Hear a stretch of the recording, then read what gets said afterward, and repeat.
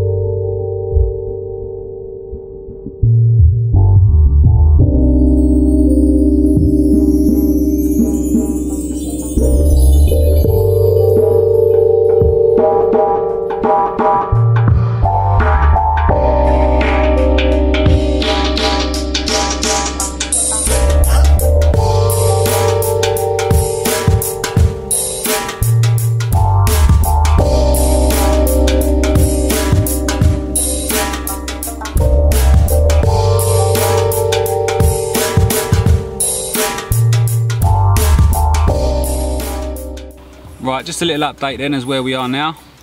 I've had a lead about with a marker float. I'm in peg 2, which I believe is Bailiff's mate. To my extreme left I've got 10 foot and it's gradually increases up to about 7s, 8s in front of me. Probably about 40 yards out there's a big weed bed, quite dense. So I've popped the float up just outside of it in the clear, right up against it. I'm going to stick 2 rods there on a big baited area. My left rod just slightly over to my left, probably only about 15 yards out, 8 foot of water, again an hard bottom. It's pretty uniform like I said it was going to be. You get the odd donk, but it's probably lumps of boulder like this that are littered all over the bank. As I say, the bottom's probably similar to what we're sitting on now. So that's the 3 spots. Bait wise, or baiting wise rather, I've gone for the Irish nut as usual. I've got 18mm, 15mm and some chops, 5 kilo of that in a bucket. I've soaked them for a day and a half in the liquid food system, the old food source liquid for the Irish nut. So that soaks in really well, and I've got 5 kilo of trout pellet, and I've doused that in the black pepper slicker oil and let that sit for a day, day and a half as well. Bosh them together last night, give it another bottle of the old black pepper slicker oil, and like I say, yeah, that's gone out. I've got to put half a bucket out on the spot, so that's roughly about 5 kilo for 2 rods, 2.5 key. It's not a lot of bait considering the 500 odd fish that are in here, and they're all munchers as well. Left hand rod, I've just put about 10-15 pouches of 18mm over the top. So big beds of attractive bait, eye leakage to draw them fish in.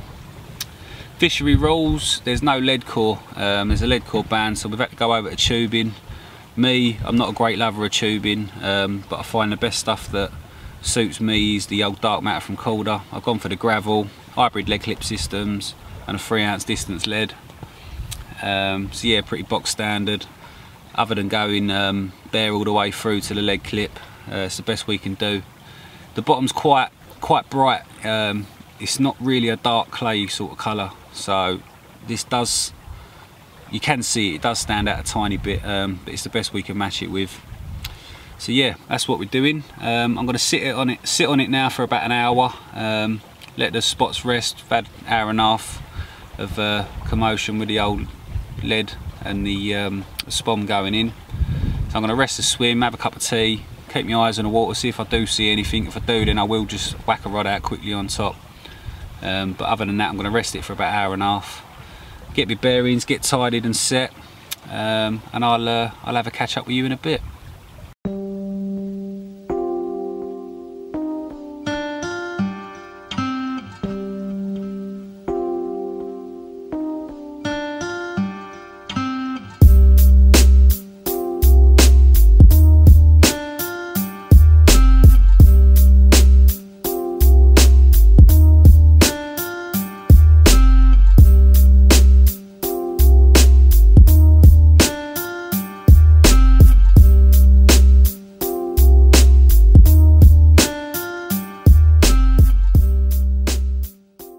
Right, I'm going to take 5 minutes while the wind's blowing an absolute hoolie to run you through the rigs. One of the rigs that I'm going to send out to the baited spot behind the wee bed is this little beauty here. It's an IQD rig, 20 pound IQ. Got a tiny little micro swivel running on the D on the shank of the curve shank. That's a size 6 captor. Northeast Baits custom dumbbell as per. Just tied that on with a bit of bait floss, only tiny, probably about 4.5 inches. And then a kicker on the top, so it's nice and simple on that one. A little bit of a change for me, don't normally fish them, but I thought I'd give it a go. A couple of my pals have been raving about them, so you can't help but try, can you? The second rig that I'm going to send out onto the baited spot, I'm going to match the hatch. So the bait that I've been putting out there, I've took one of the boilies out of the bucket. Now this is an 18mm Irish nut, but it's absorbed the black pepper slicker oil and the food source system for the Irish nut. So it's just matching the hatch really. So I've got one that will stand out and I've got one that's the same as what's there, so edging the bets. That's tied onto me, my dark matter braid, size 6 wide gape, rig ring and a heat shrunk kicker, little sinker probably about 1 inch from the eye of the hook, and the trademark business at the top. Again, quite short, probably only 7 inches. I'm fishing short rigs and heavy leads, so as soon as I pick that rig up, I want them hitting that lead. Drags are going to be wide open so they can just run wherever they want. My left hand rod, done a bit of research through the catch reports, and it seems like a lot of fish come out to pink pop-ups. So lo and behold, my man down at Northeast Baits, Jamie, knocked me up some 18mm pop-ups. These are berry tang in pink, and I'm going on to a stiff hinge rig. The reason for this is I won't fish a naked shod, especially not in water as rough as this. I don't think the line lay would be awful. So I'm going to go onto a stiff hinge rig because that'll allow me to fish a pop-up. That's the hybrid stiff braid, big blob of putty, onto the loop, and then just your standard shod. But like I say, that enables me to fish a pop-up in a situation like this. So yeah, that's the 3 rigs that are going to be going out. Swim's probably been rested for about half hour while I've got the rigs ready, so I'm going to give it another half hour, 45 minutes before I do anything. Probably get the kettle on again, warm up, because it's pretty choppy out here. But like I say, if Reservoirs is your cup of tea, get yourself down to Berners.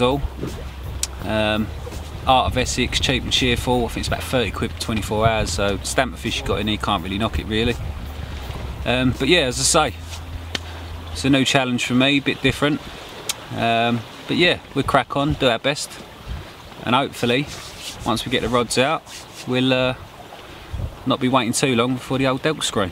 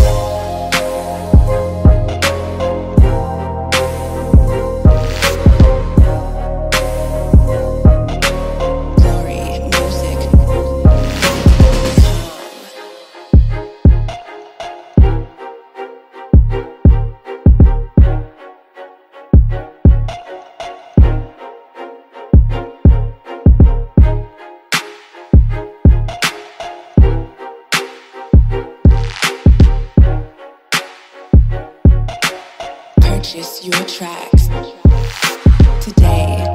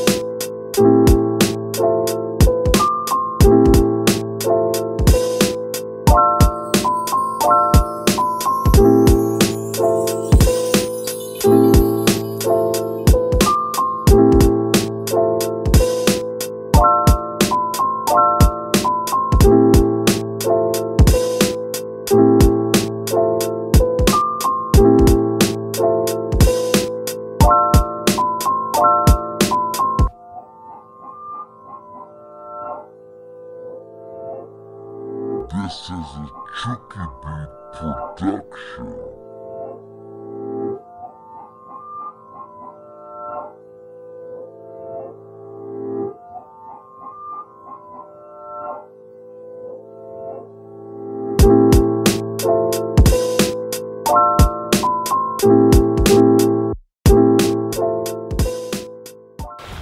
Right, so we're coming up to 7 o'clock. We're getting absolutely battered by the wind all day long. Little bursts of rain, bits of sunshine. Haven't really seen anything other than when we first got here. We see one fish mid-water, but yeah, nothing else. In the last 10-15 minutes, I've had what looks to be like a slick coming up on the spot where I've got the 2 rods. It's hard to tell with the wind and the chop on the water. Might be able to tell a little bit later if it continues and the wind drops off. But it does look to be like a slick coming up on the spot. So with a bit of luck, there's something down there grabbing away, and one of the rods goes shortly. We're about to order a Chinese. I think Onga Chinese delivers to Berners all up to the gate, so the menu you can find on their Facebook page, and obviously just order it up, and they'll give you a bell when they're at the gate. So we're going to take advantage of that, get Chinese ordered up. But yeah, I'm going to wrap it up for now. I'm not doing the rods, I'm not going to touch them. We've had 3-4 people turn up. Everyone seems to be chucking about doing their rods now. So I'm going to leave mine in. They've been there all day, so in a way I'm sort of resting a swim, even though I've got lines in the water with no disturbance. I'm hoping everyone leading about, fish might follow the wind and come down here. So yeah, if I don't have a fish through the night, I'll catch up with you in the morning. But yeah, we're going to leave it there for the first night of episode 2 for the vlog special down at Berners. With a bit of luck, I'll be seeing you just after my Chinese. I don't really want to fish while I'm eating my chinky, but yeah, just after the Chinese would be nice. And I'll yeah, if I don't catch up with you with a fish, I'll see you in the morning.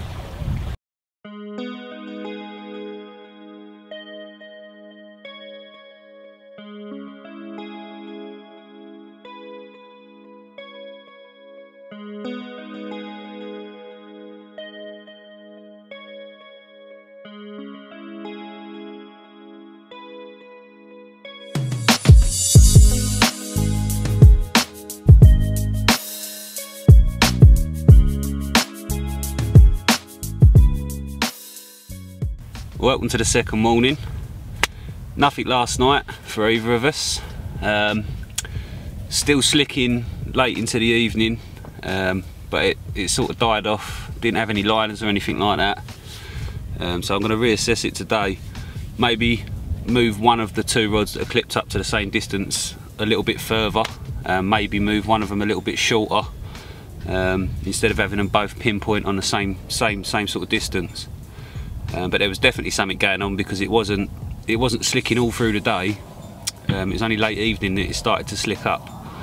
There's a little bit of a slick still coming up now, but I'm going to top the spot back up, redo the rods, and I might possibly move my left rod. I'm not too sure yet, but yeah, we're going to play it by ear. No one had anything last night from what I can gather, so yeah, it's a little bit of testing the water really. Like I say, first time visiting the venue, but we're not going to sit here and make excuses. We'll just get on with it and see if we can nick one before we're off tomorrow morning. But we've got a full day ahead.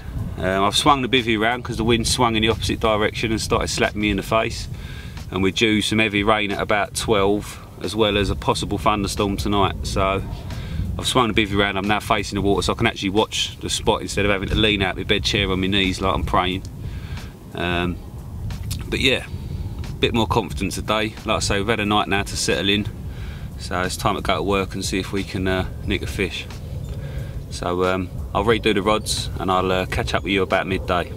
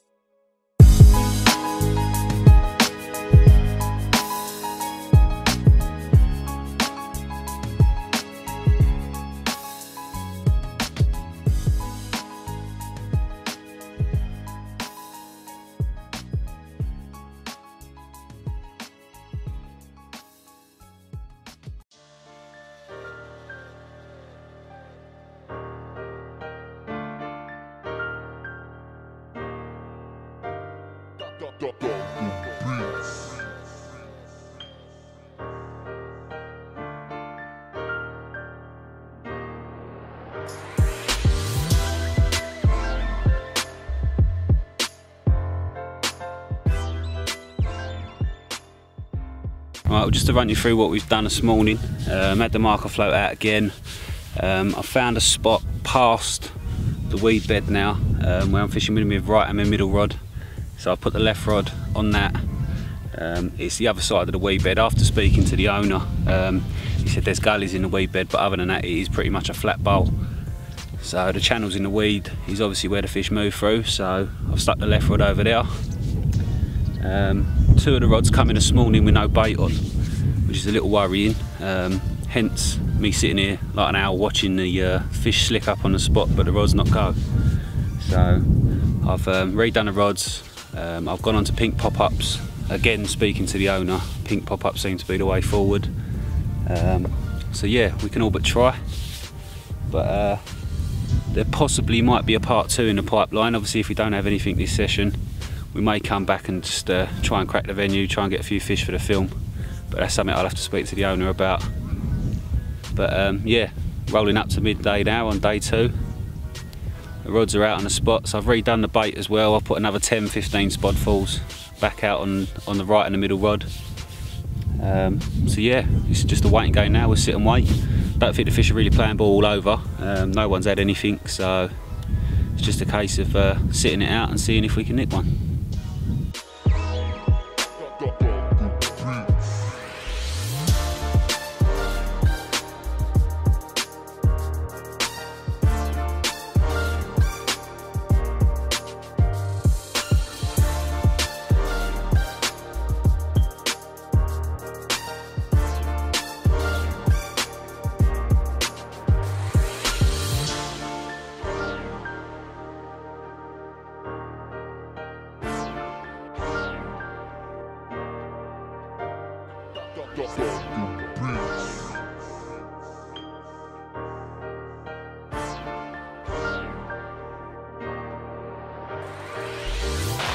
Well, as you can probably hear, we're taking a battering.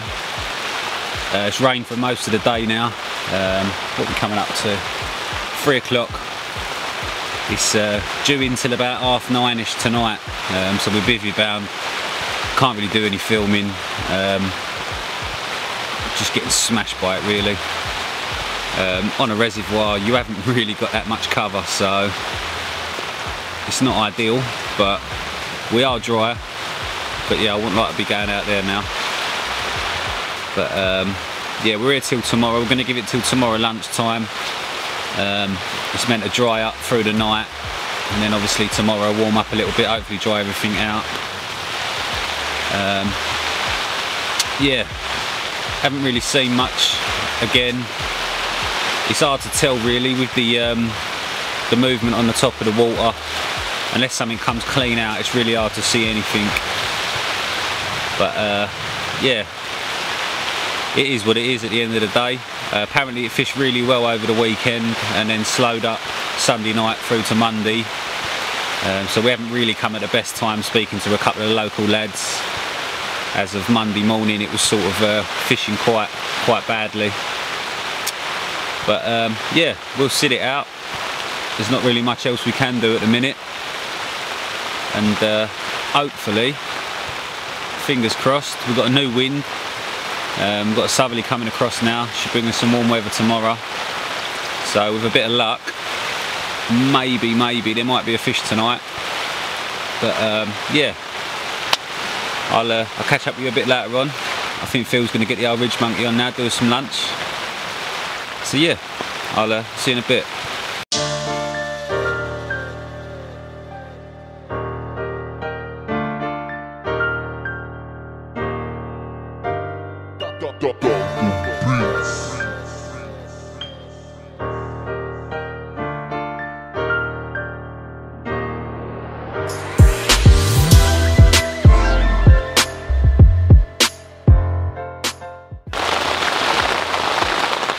So we're coming up to 7 o'clock.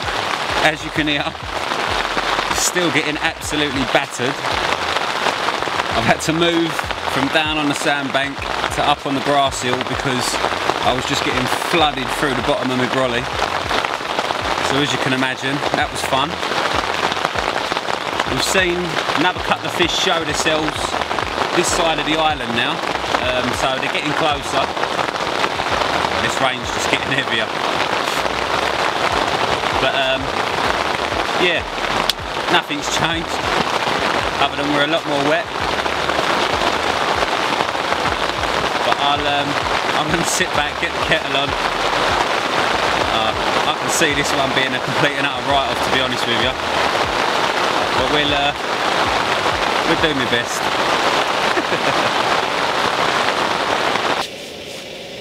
We're just at 9 o'clock. Wind's dropped off a bit, rain's finally stopped. Just got the kettle on, it's absolutely freezing. Everything's damp, wet, horrible. Again, nothing to report really. It's been pretty much the same all day, just chucking it down. Seen the odd fish here and there, but I'd say out of the 2 nights I'm probably more confident tonight because we've seen quite a few down this end. But yeah, the rods have stayed on the spots from when I redid them this morning at about 11 o'clock. And yeah, they're going to stay there now till the morning. Probably give it till midday, let everything dry out. But yeah, I think we could possibly be doing a part 2, maybe come back next month and see if we can get onto them. But yeah, is what it is, I'm afraid. That's fishing. But I'll catch up with you in the morning, hopefully with a fish, but I'll probably have a coffee in my hand.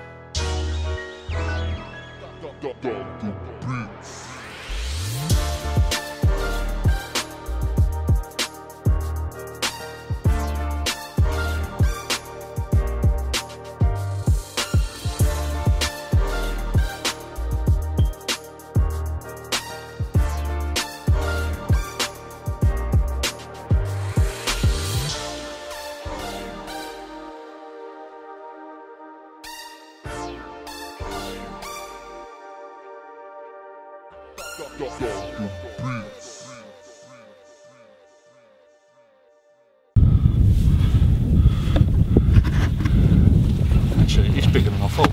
Yeah, it's not a bad fish. It's not a bad fish at all, mate. Right. Alright, Gil. Alright, Gil.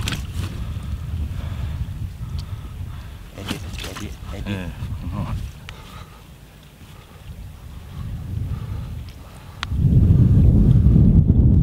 Welcome to the last morning then, on the vlog special.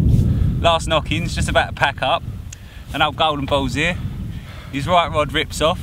Results, 25-pound mirror. Absolutely battered last night, but all the hard work's paid off, son. Cheers. Nice bit of bait, getting it out there, sitting through the rain, and the results, your hard work pays off in the end. I think we'll still try and wangle another 48 and come back for a bit more action.